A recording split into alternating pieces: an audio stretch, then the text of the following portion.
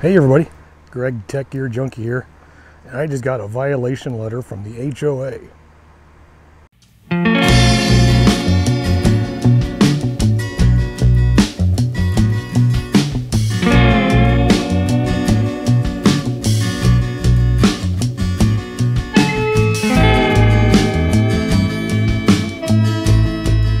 Actually, it's not that bad.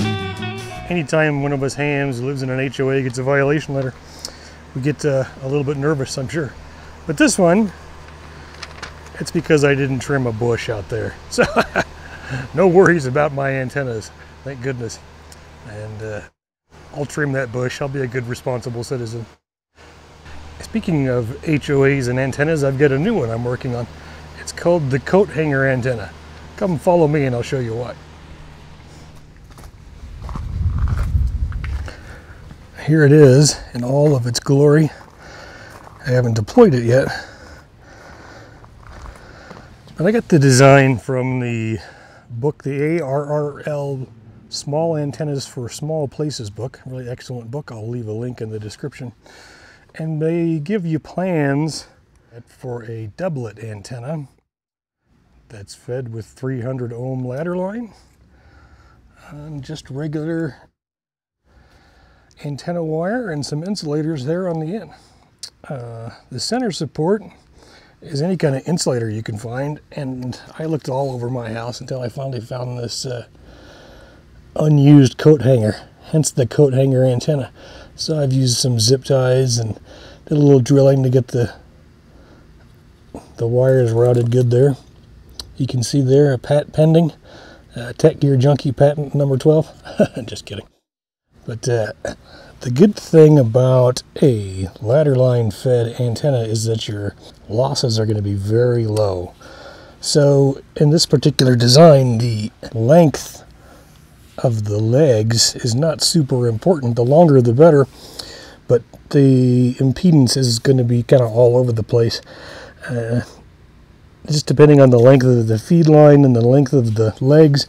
I cut these legs to be about equal for 40 meters, so they're about 33 1/3 feet long, but it doesn't really matter. I just had that extra wire laying around and a couple of spare insulators. So I'm going to raise this sucker up and we'll try it on a few bands and see how well it does. And later on, maybe I'll go inside and we'll do some whisper testing. Anyhow, join me, Greg Tech Gear Junkie, as we test out this coat hanger antenna and see how it does. I've got the KX2 here ready to go. Now it requires a balanced feeder. Because my KX2 has a built-in tuner, I can just connect it right here to my balanced connection. If you're just trying to feed it with a coax, you'd need a 4-to-1 balun. And I don't have one of those currently, so we'll see how well this works. Inside the house I've got a heavy-duty tuner with balanced input, so we can hook that up too. Alright, well, we're all set up here. Now, you can see I've got the doublet stuck up there on a painter's pole, which I realize at the moment is not ideal because the painter's pole is made of aluminum. I don't have currently a home-based fiberglass mast to test it out on, but it's hanging far enough off of it that I'm not super concerned. Now, one of the things you're going to see is that the ladder line here is hanging as straight down as possible. That's very important for a doublet because this little sucker is real sensitive. So you want to get it hanging straight down as possible and away from your support lines, away from anything really that's metallic. So I've got it coming straight down and headed over to the KX2 over there. And you can see the leg, maybe you can see it, maybe you can't, the leg of the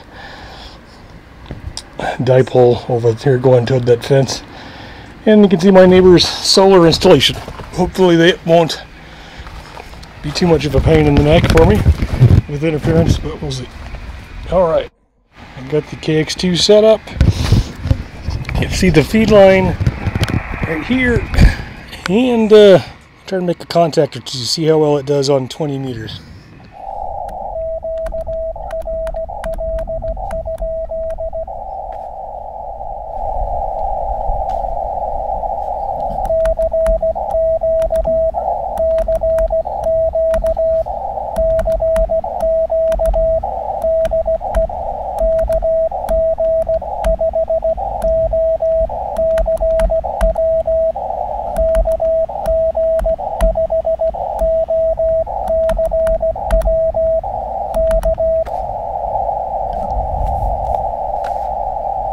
I do this for you guys. Almost 100 degrees in the shade. Hopefully somebody will come back to me. Well, I've been calling CQ for a while now.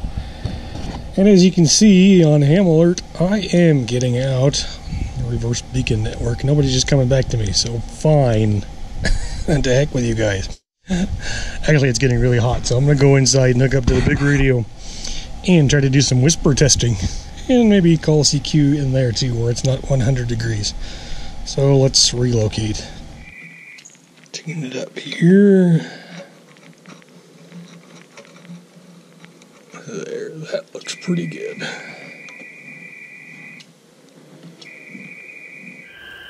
Okay, so here we are after 2 rounds of whisper testing on 20 meters. That's not too shabby, I'd say. Where that contact is hard to see from the map. Definitely Russia, I guess. Deep into Russia. I don't think I've ever gotten that far. Sideband or anything. Let's try a couple other bands. Okay, what you're seeing now is for 17 meters, which is pretty good. Looks over, got over into the Canary Islands. The band is pretty dead. I didn't see any activity. I wasn't hearing anybody, but I know I'm getting out. So let's try 30 meters. See how that goes. Okay, here we go. This is 30 meters, which is pretty good. 30 meters is the... For some reason, that's the hardest for me to get tuned up. To do it just exactly right, and the bandwidth is really narrow for each tune setting that I've picked. But hey, once you get it dialed in, it seems to work pretty good. All right, let's try 40 now. Okay, and here we go for 40 meters. Whisper, 1 watt, so that's not too shabby, considering it's still pretty much daytime outside. So I'll take that. The antenna seems to be working pretty darn good. So cool. Let's see if I can get a shot of the... These are the balanced connectors in the back of my tuner. So if you want to make an antenna like this, just check, make sure your tuner has a couple of connections like that one. And then on the front here, turn my light on. You can see I have the option to select that here, so that works pretty well. Okay, so we did the whisper testing and did just fine on 17, 20, 40 meters. Those are about the only bands that seem to be open right now. Otherwise I would have done 15 and 10 and all that stuff. But heck, you know what? It seems to work pretty good. Now you may be thinking to yourself, well, wait a minute, Greg, how is this a stealthy H.O.A antenna?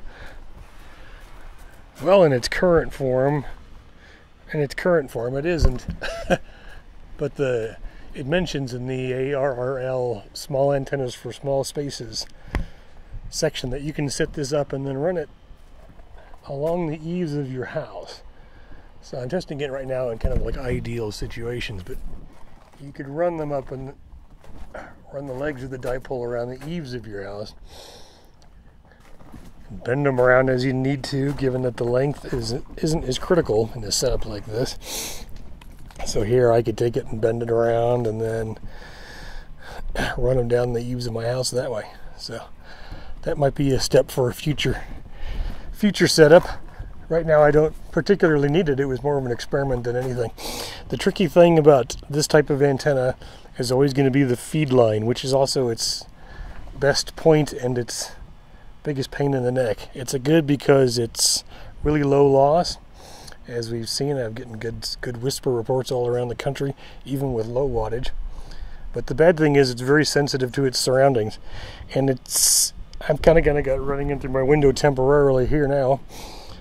There's a cat in the window there. You can see her. But it's not the easiest thing to ground. You can see my grounding rod is right here. So to feed it through, I'd have to come up with a better way to ground it if I wanted to make it permanent. So anyway, all in good time. We'll get there. And yeah, it's been a fun test. Thanks everybody. This is Greg, Tech Gear Junkie. Thanks for watching. Oh, and I did a failed activation yesterday of Malpais Monument National Park. I just couldn't get my antenna out because I missed a piece. But I'll tack some of that footage on the end of this if anybody's curious about watching that. Until next time, we'll catch you later. This is KG50CW, Greg Tech Gear Junkie.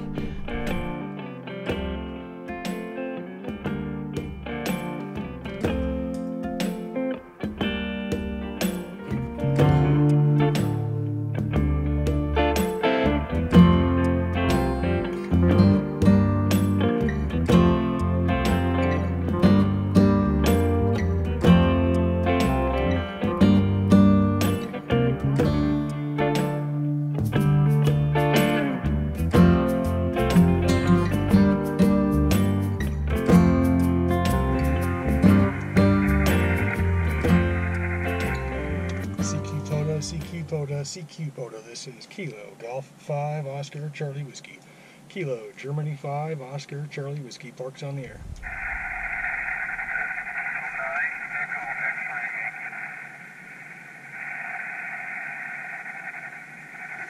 Kilo 9 Echo X-Ray Yankee. You're 555555.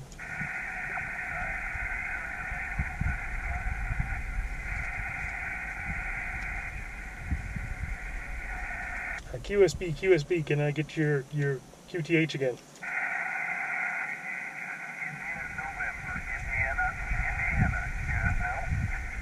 QSL, you came right up there. Thanks for the contact at 73s.